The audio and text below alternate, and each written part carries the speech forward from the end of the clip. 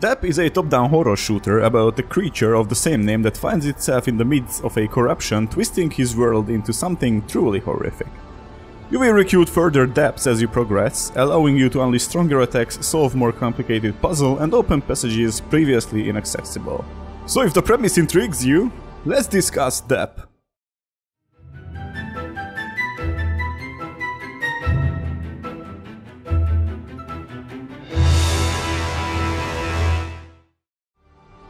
I first came across DAP on Twitter during its development by Melting Parrot Games, a husband and wife team from Australia. The initial screenshots of the game convinced me to wishlist it, even though I'm really not into horror games.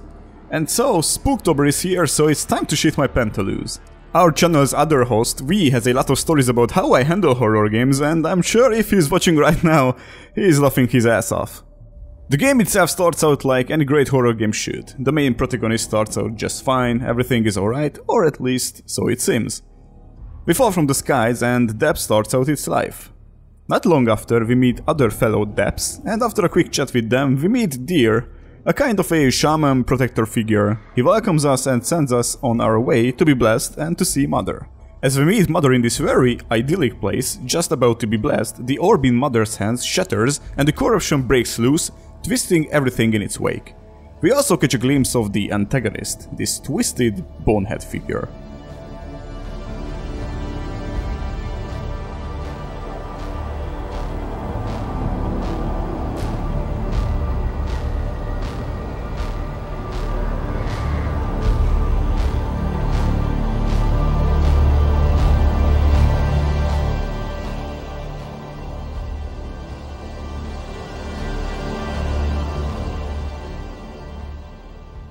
After DAP wakes up, the world completely changes. Everything is dark, twisted, you barely see things, and there are thorns and dark waters everywhere. This is where the game truly starts. This is where you are introduced to the mushrooms you will collect in order to craft your potions, and as well as some of the puzzles and passage openings that will be essential later on in the game.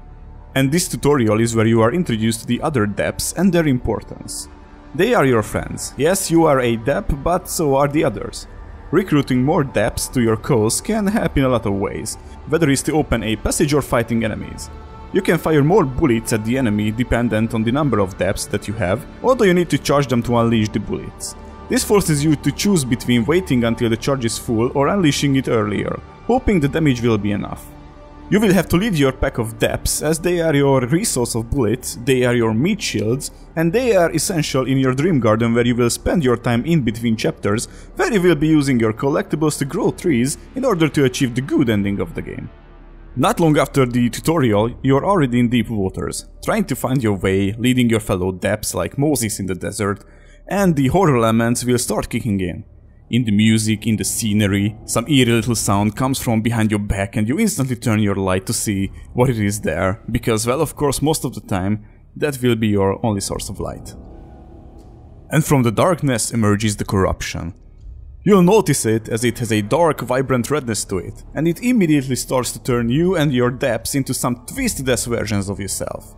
Better watch out. If you don't want to deal with unexpected enemies and casualties in between, your DAP friends can die, and so can you.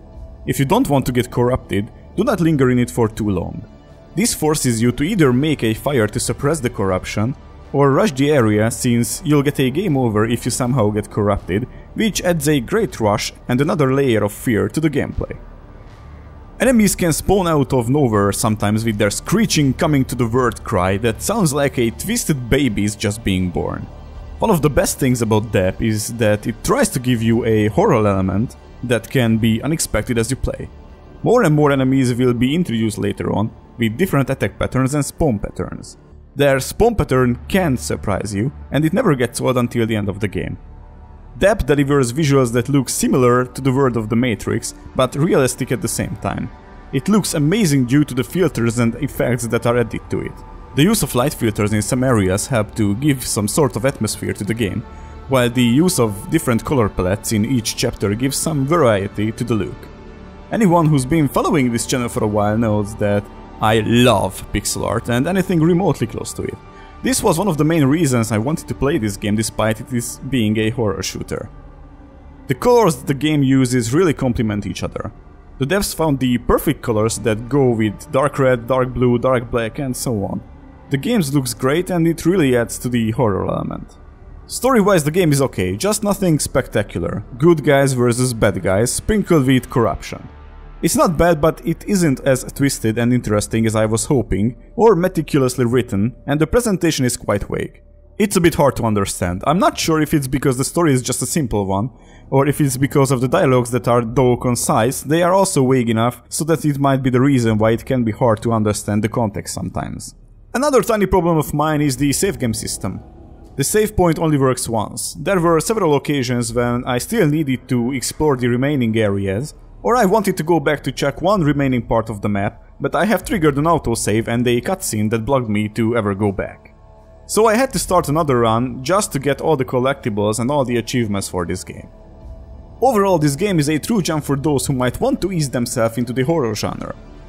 It is beautifully crafted, I didn't encounter any bugs, it holds together very well, and I really like the horror element that looms in the background just to sometimes slap you in the face.